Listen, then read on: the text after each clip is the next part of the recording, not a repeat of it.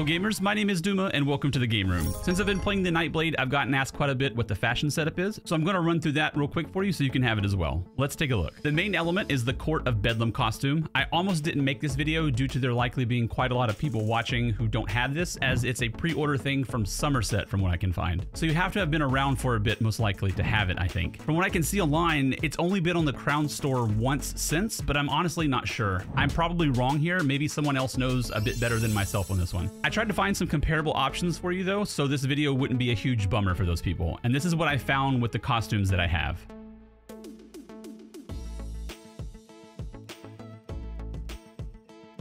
The Court of Bedlam helm actually looks like this, which you may prefer if not a Khajiit. So if you do like the other cat helm, that's the Rahjin's cat mask from the Witches Festival. In order to get the blacks to match on different materials, I have a lighter black on the helm of Cold Harbor Ash and a darker black on the costume of Void Pitch, with both whites being marble white. The staff is the Horned Dragon Staff, dyed white, black, white. This is the staff that looks like the projectile is being shot out of a dragon's mouth. It's one of my favorites. Next, we're using the Beast personality, and the reddish orange glow is coming from the Nightblade class set from the Infinite Archive if you're wearing it. Boom, it's that easy gamers. If you like these fashion guides, please let me know in the comments. Thank you for watching and have a wonderful day.